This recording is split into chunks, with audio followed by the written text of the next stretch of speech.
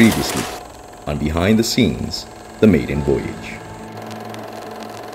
The PCG shared a closer look at the successful harbor acceptance test and inspection to ensure conformity with the specified technical specifications for the second, the two largest capital vessels of the agency, the BRP Melchora Aquino MRRV 9702. Over the last few months, the PCG sent personnel to Shimonoseki, Yamuguchi, Japan, to serve and compose the sailing crew for the second of the two biggest flagships of its kind. They have endured weeks of vessel familiarization and operation training provided by the ship operation experts from Mitsubishi Shipbuilding Company Limited. As the need for a competent and technically able crew is paramount in its aim to safely deliver the vessel from the waters of Japan to the Philippines, and further beef up the PCG's capability in the future conduct of maritime operations. Join us as the Coast Guard Public Affairs gives an inside look at the recent shipboard training of the sailing crew of MRRV 9702 before it sets out to sea and makes its maiden voyage to the Philippines.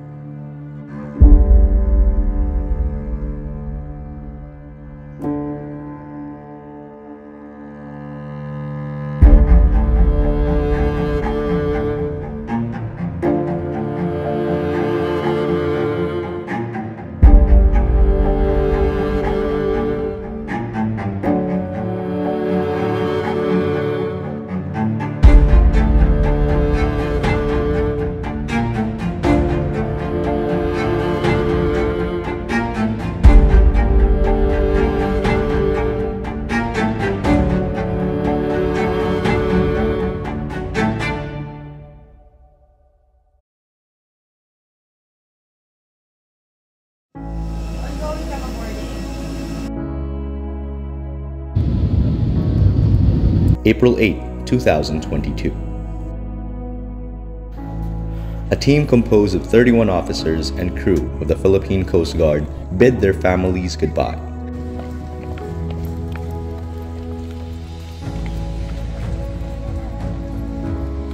As the Coast Guard fleet carefully chose them to take part in the capacity building training at Shimonoseki Shipyard and Machinery Works of Mitsubishi Heavy Industries in Japan. In a PCG exclusive, the Coast Guard Public Affairs sits down with the key officers of MRRV 9702 for a one-on-one interview as they unfold the preparations to ensure the competency of members to man the biggest asset of the PCG fleet today.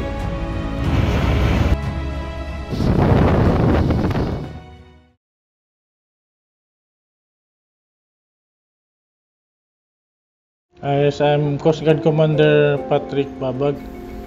I'm the commanding officer of the MRRV 9702, which will be named BRP Melchora Aquino. For me, it's for the overall overseeing of the training of the officers and crew. Part of me for being there also is to be able to learn how to safely maneuver the ship, because for all we know, it's the biggest hardware of the Coast Guard right now. Actually the second. So maneuvering it is different way from all the vessels that I've handled in the past for the past 3 years.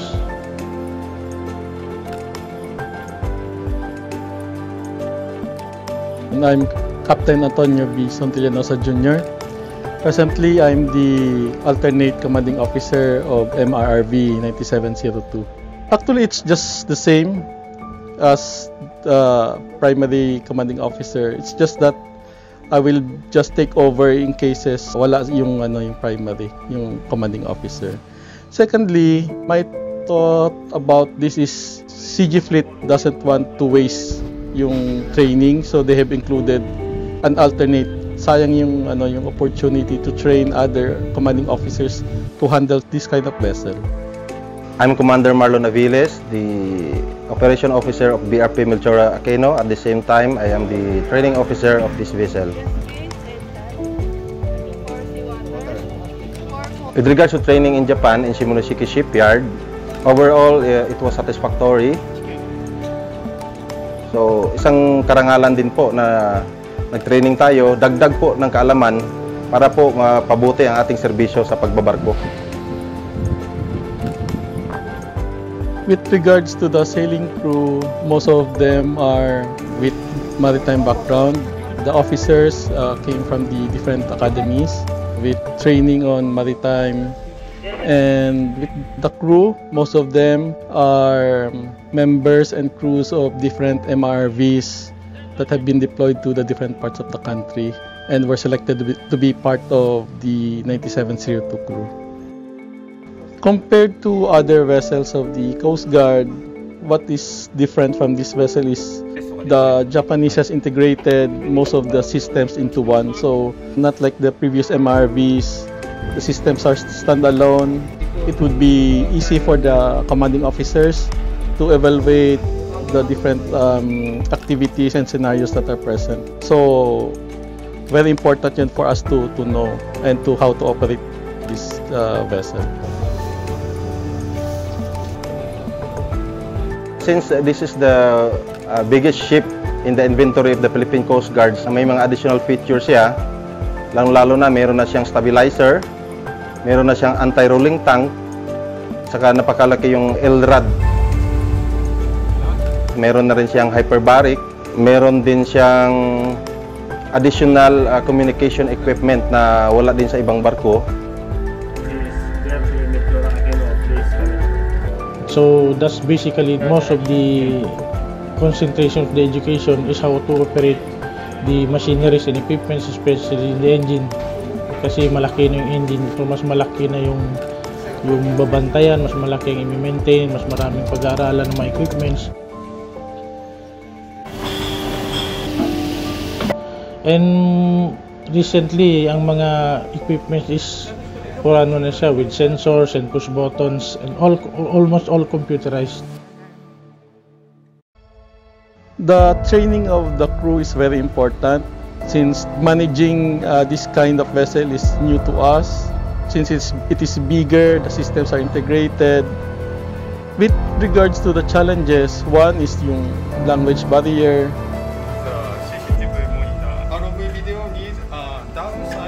Second is yung the compressed time that we have. It's very limited, so we have to catch up with the schedule given to us. The challenge is limit lang yung tao. Only 50% of the total crew of the vessel na pinapadala. Yung program naman ng training sa Japan, although we have limited time because it was programmed only more than 1 month. Ang ginawa namin is inati-hati namin yung tropa. So in 4 teams. Before we went there for the training, there were already taskings on the each departments. One step at a time lang. Start. Oh, okay na. Hila. Yun. Merong sa propulsion system, sa navigational system, communication system, sa mga deck equipment. So simultaneously sa isang araw, sabay-sabay sila nagte-training. Na-maximize namin yung time para matuto talaga. What we really admire for them is how they really follow the schedule. They try to finish the schedule on time.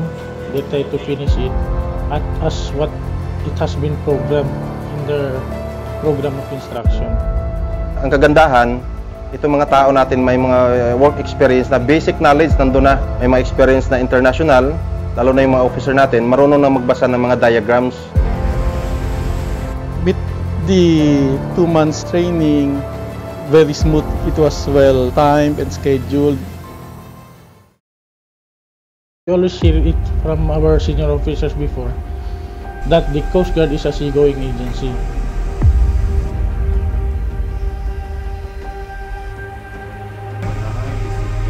it should not be a hindrance for everyone not to go on board ship. Kasi right now, looking back at the Coast Guard 20 years ago when we started our careers junior village, we have to queue sa Coast Guard operating forces, waiting for a vacant that somebody would finish the billet and then saka kami papalit. Right now, the Coast Guard is very blessed. Just imagine for the past 5 years, the Coast Guard has commissioned almost 17 ships, starting from the 424 meters, the 83, the Gabriela, and then the 10 MRRVs, and now the 297 meters. So the Coast Guard has nabiyayaan ng gobyerno ng magagandang gamit. So we should be proud of it. It's not every day na nangyayari yan. Yan nga, nung nakita namin yung barko sa sobrang laki, pati nga kami mismo na amazed dahil dun sa napakarami ng equipment na i-maintain.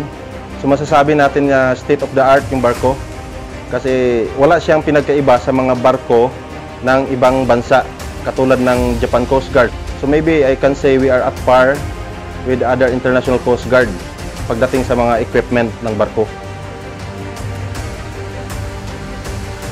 Napaka-importante kasi yan na the first thing that you do when you go on board the ship is you have to know the ship. If you don't know the ship, you cannot properly operate it. So that's the basic foundation. The people that have been sent there are the ones with already an experience on board the ship. We cannot send people there that doon pa mag-aaral. That's a very disadvantage to us. So before we went there, each and everyone has been carefully chosen by the Coast Guard fleet to be part of the team to go there to study yung proper technology kung how to operate it safely and properly. Kaming lahat ng mga sailing crew, unang-una nagpapasalamat kami sa mainit na pagtanggap ng Mitsubishi Company. Although they are not uniformed, they are civilian. So tinatrato nila kami na maayos.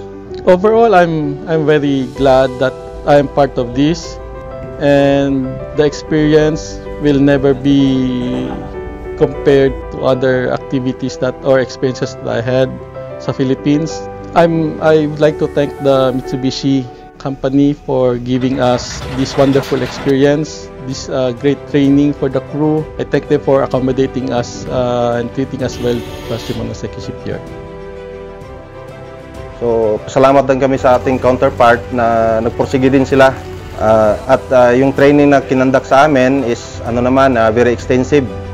Talagang focus kasi limited yung oras. So, ginawa din nila lahat yung mga dapat ituro sa amin. Hindi naman lahat nagtapos ang training sa Japan. Meron pa kaming training dito sa Pilipinas until July. So nandito pa rin sila, sinusuportahan tayo para ma-transfer ng maayos yung bagong technology. Yun din ang dapat nating handaan kung paano natin ma-maintain itong bagong technology na to. For me, it's an honor because it's not every day or every year na nagkakaroon tayo ng barko sa Coast Guard na ganun kalaki. So, malaking karangalan, hindi lang naman sa akin, for the whole crew. To be able to be part of the history of the Coast Guard.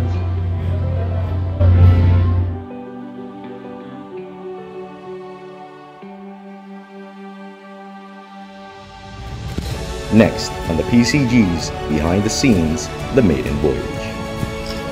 The Coast Guard Public Affairs shares exclusive footages of the preparations for the departure of MRRV 9702.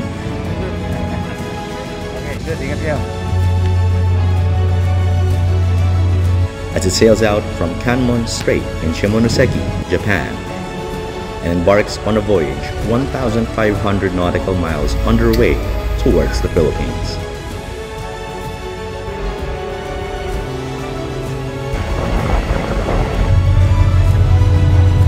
And finally arriving at the port of Manila, awaiting for its commissioning to the Coast Guard service as BRP Melchora Aquino. BRP Melchora Aquino MRRV 9702. 日本とフィリピンは互いに自由民主主義、法の支配といった基本的価値を共有する大切なパートナーです。